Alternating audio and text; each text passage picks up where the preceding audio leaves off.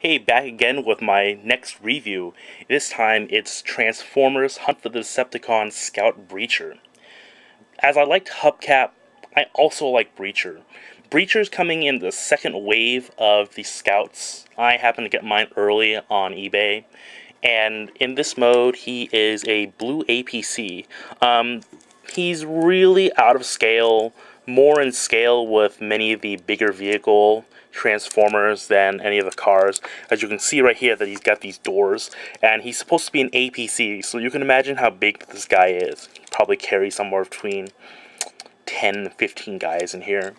He does more than just roll, and he actually rolls pretty decently. He has a turret on top that traverses and has an elevating gun on it. The gun is actually attached to by a clip that is starting to appear on many Transformers like Darkmount from Generations and Skystalker from the Nest Global Alliance Scouts. Whereas Hubcap had a very simple transformation, Breacher has a really complex one, more of a complex transformation than I've seen from any other Scout in recent times. The way you start off, usually what I start off to do is pull off the gun, helps get it out of the way. Next, you want to detach the shoulders, and I do want to let you note one thing, that when you detach these shoulders here, you're going to find out that there's a plug that plugs into a hole right here. You actually want to do that when you transform back into vehicle mode. That way it kind of helps ease things out. Oh, well, you want to open up these first, actually. These side panels. Then detach these. Straighten out the arms. Then these panels, move over to the side. From here, move them over like this.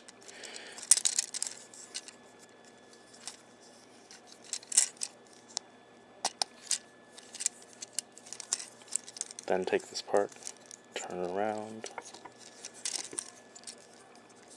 Oops.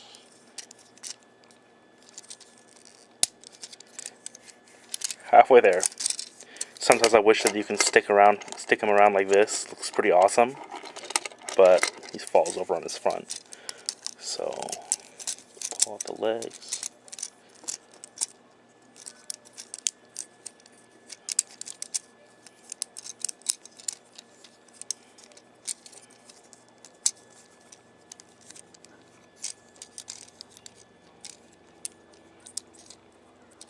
Bam! Breacher. Breacher looks really, really good in this mode. And I hear that in this mode he kinda looks a little bit like some G1 character. I don't remember which. I just read it on some forums that I guess he looks pretty reminiscent to some G1 character. Anyhow, he looks really mean, and one of my friends says that he has some of this super robot look or whatever. Not too sure which one it is. I don't really watch that much of that stuff now anymore. But his articulation is a little weird.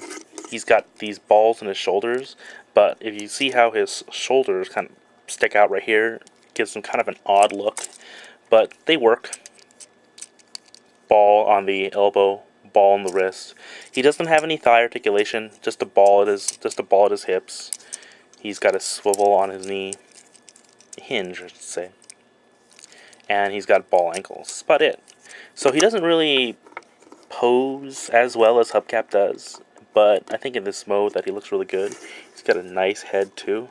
Let's get a good look on that close up on this head right here. Now, where does his gun go? Actually, if you notice on his hands right here, he's got these bars or whatever. You can actually clip his gun onto them. Sometimes it doesn't stay very well. Sometimes I have trouble getting them staying on. Other times I don't, as in this case, it seems to work out pretty well. But mileage may vary, I suppose. Breacher is a really nice figure.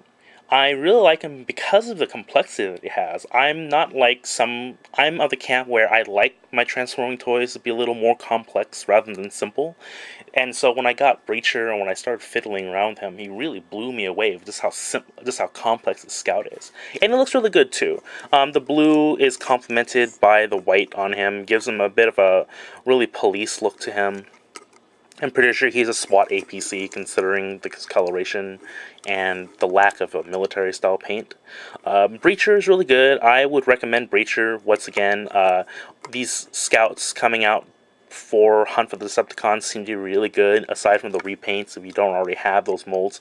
But the new molds just seem to be really good figures, and I would recommend this scout again. Next up is going to be Breacher's partner, Sea Spray.